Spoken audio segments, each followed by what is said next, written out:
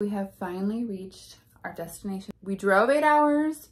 I panicked a fuck ton in Nashville because the traffic is crazy. I just wanted to rest. And Airbnb has pushed us all the fucking way around. I booked a place and then it was an hour of just like all the fuckery you can imagine. Then I called them. I'm just, can I please get a refund? And they're like, someone will get a hold of you within 24 to 48 business hours.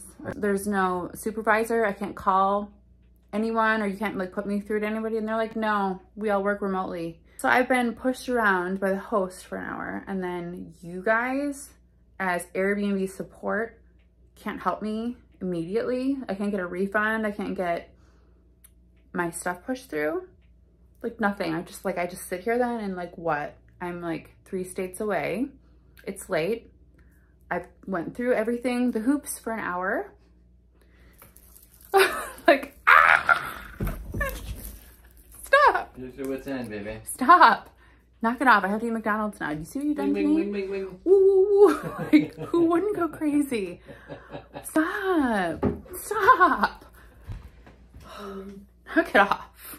Yes. You know, like stop. I'm eating McDonald's too. Should be medicated. I can't. You would be mad too.